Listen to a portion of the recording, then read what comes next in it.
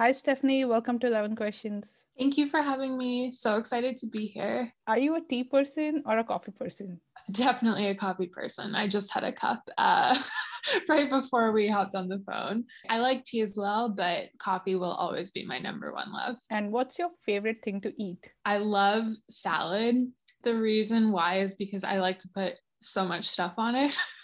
But it's always been my favorite meal. Basically, almost every single night, that's what I'll have for dinner with like some protein and roasted vegetables and nuts and cheese and just whatever I feel like. Giant bowls of salad is what makes me the happiest. What's a happy Sunday for you? On Sundays, I usually write my newsletter or finish my newsletter. I try to write it earlier in the week. So usually my happiest Sunday involves waking up and doing some sort of workout or a walk, just like moving my body first thing. And then I like to make pancakes on Sundays in the morning. So I try to make banana pancakes and I'll drink that with my giant cup of coffee. And then usually what I'll do is I'll finish up writing my newsletter. I'll send that out. And then I like to plan out my week and what I hope to work on that week. And not just from like a work perspective, but also from a life and personal development and self-care perspective. And doing that just helps me to feel a sense of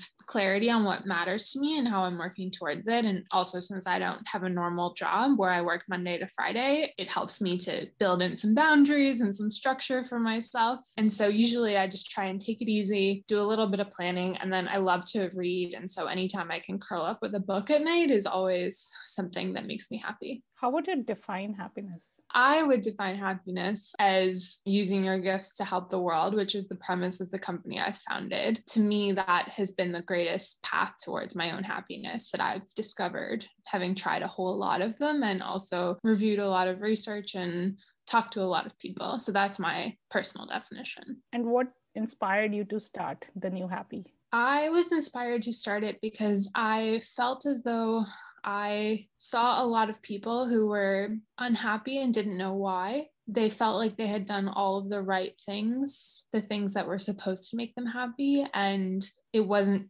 leading to the results or the experience that they had hoped for. I realized that because I went through that experience myself, I wanted to identify how to support those people. And I discovered that the best way to address that is to actually help other people. And so my hope began to kind of burn, I guess, that in helping people to find these opportunities to be of service to others, not only will they find their own happiness, but they'll also make the world a better place. And so that has become our mission. I absolutely love all the graphics that you put out on Instagram. I am a fan of the color scheme.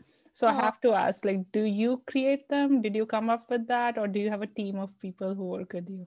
Thank you. That's so kind of you. That means so much to me. I do create all of them myself. I have been teaching myself graphic design over the last year and then learning by doing and just trying stuff. I did come up with the color palette myself. When I first started the New Happy, I hired a great team of brand designers who got me started on a few of the color palettes. And then I've just evolved them over time to fit as the brand has changed and evolved. Is there something that you find really challenging in this project? So many things. What I'm challenged by right now is how to continue expanding our brand and platform while also maintaining what we're already doing. It's really tempting to want to do like 100 different things and go in all sorts of different directions. But I have learned over the last year that staying focused is really powerful. If you can focus on just one thing and really learn how to get that right and feel like it's humming and working, then you can turn your attention to something else. I'm easily excited by new projects and by things that are exciting and new and all that kind of stuff. And so it's tempting for me to want to go off and explore other directions and new things. Right now, my challenge is really staying focused on what I'm doing and not running off to try and keep growing too quickly, more staying true to what matters and what's working. And do you work full-time on New Happy or do you have something else? Oh, yeah, I do. That's amazing. I'm also a full-time caregiver. My partner is very ill. And so, I have a full-time job of being his caregiver. And so I am very fortunate that I can fit in my new happy work around taking care of him and those requirements as well. I do think of that as like almost like another job. Again, I'm very, very fortunate to have the opportunity to work on this while I do that as well. I agree. While it's not an ideal situation, I feel like the healthcare sometimes is so messed up that it's the flexibility you need to work around that is rare for people. It's so true. Yeah. I worked full time in 2 different jobs prior to starting the new happy. And as he got sicker and sicker, it just became impossible for me to manage because I needed to be on the phone with doctors and insurance companies and be available when he needed me. And that didn't work with working 70 hours, 60 hours a week and having other people need you at certain times. So it has been a massive benefit for my own mental health to be able to be more flexible in when I work and how I fit that in. What's something that you're most proud of? Honestly, I think I'm most proud of being there for Alex, my partner, in a time that has been really hard for him. I think I'm proudest that I'm there for him.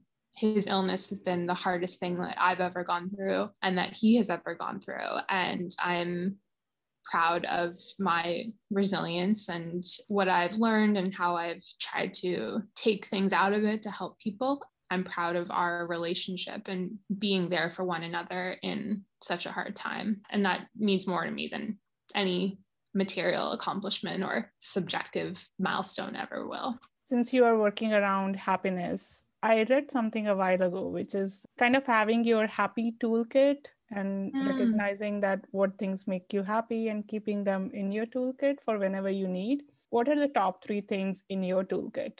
Ooh, that's a great question. I love that idea too. I need my toolkit to survive and to cope as well. The first thing in my toolkit is movement. I have found the most benefits from even just going for like a 10-minute walk or a 20-minute walk. We talk a lot about the mind-body connection, but we only really talk about using the mind to help the body rather than the body to help the mind. Learning that for myself was really, really helpful.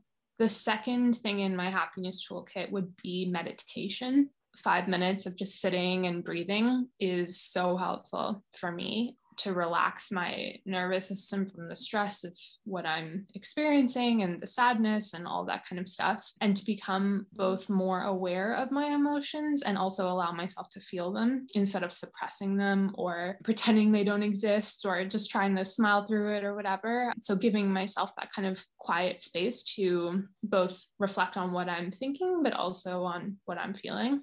The third element I would say is probably journaling, writing down, and that really helps with the feeling of the feelings part. But the other thing about journaling for me is that it ends up being this creative exercise because a lot of what I end up journaling, I end up turning into art, things I'm learning about well-being and happiness, because it all kind of ties back to that for me. And so a lot of my work actually comes from blending the personal reflections of what I'm going through and feeling and experiencing with what I know about the research and melding those things together. If you were to pick one interesting life experience to share with us, what would you tell us? I think I would talk about my caregiving experience because it's been such a foundational element of my life over the last few years. And it has shaped me, I think, more than any other life experience I've ever had. I have learned so much from it and changed so much because of it. That is the one that's most present, top of mind for me right now. And